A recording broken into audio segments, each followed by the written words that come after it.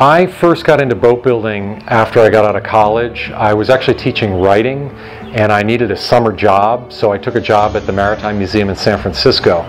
Got a job in the shop as assistant to the boat builder and really fell in love with that work.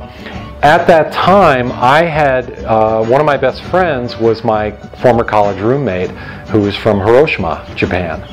And he had been badgering me for years to come visit his native country. Ultimately, I started to travel the coastline and I met some boat builders, and I was really intrigued with these boats because they were so unlike everything from my tradition of boat building.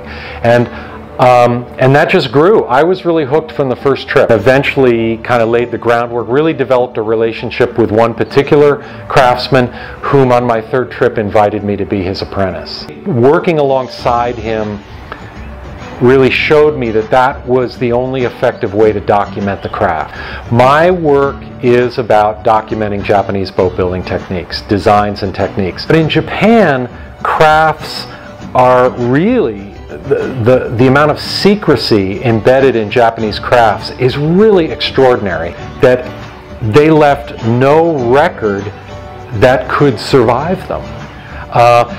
Most of my teachers used no drawings whatsoever. They worked entirely from memory.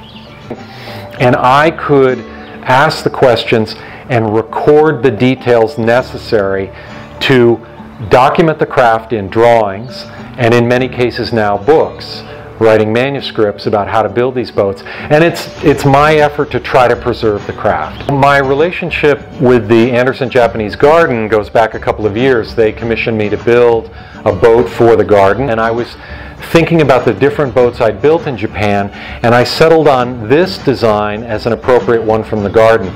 This is called a tenmasen. Tenmasen is a very catch-all word in Japan for a basic workboat.